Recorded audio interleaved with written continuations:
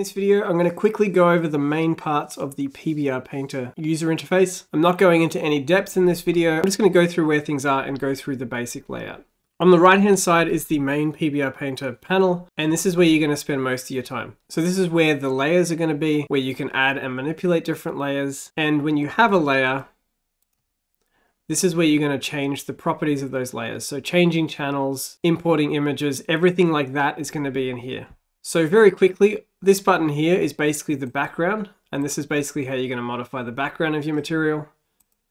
And these other buttons here are all used for adding, removing layers, moving layers, copying layers, importing things, or deleting layers. The rest of the settings down here are the settings for a specific layer, and that's going to change based on whatever is happening in your specific layer. So I'm not going to go into any more depth because that's going to be more obvious as we go through the later videos. The other two things you can view in this panel are the UDIM panel, and I do have another video that explains how to use UDIMs in PBR Painter, so I'm not going to do that here. The main point is for those of you who are familiar with UDIMs, this is where you will deal with them in PBR Painter, and this is how you can integrate that into your workflow. Finally, in this panel, we have a baking tab, and this is basically everything to do with baking, including exporting your materials, creating mesh maps, which is all again explained in another video.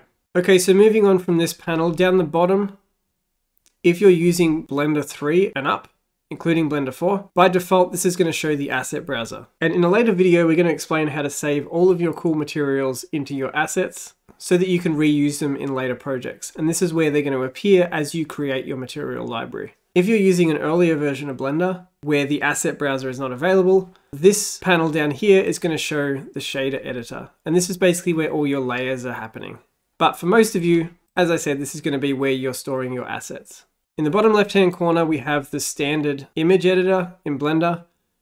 And just above that on the left, we have the brush settings. And this is going to be all the different settings that you're going to access when you're actually doing texture painting. And then the final panel up here is the outliner, which I'm sure most of you are familiar with within Blender. Other than that, there are also different panels that are going to appear in this sidebar or this end panel. So what appears here is going to depend on the context. So if you've got a layer selected, you're going to be able to access the masks for that layer. You can also access material slots, and these are just the different materials that you've got assigned to your model. And finally, again, if you have a layer selected, you can add an ID map to the layer, which once again, I explain in another video.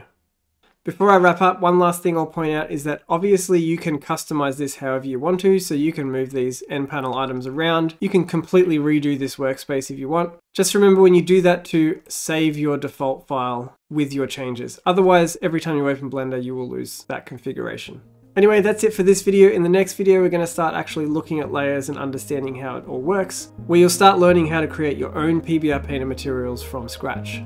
As always, thanks for watching, and I'll catch you in that next video. Cheers.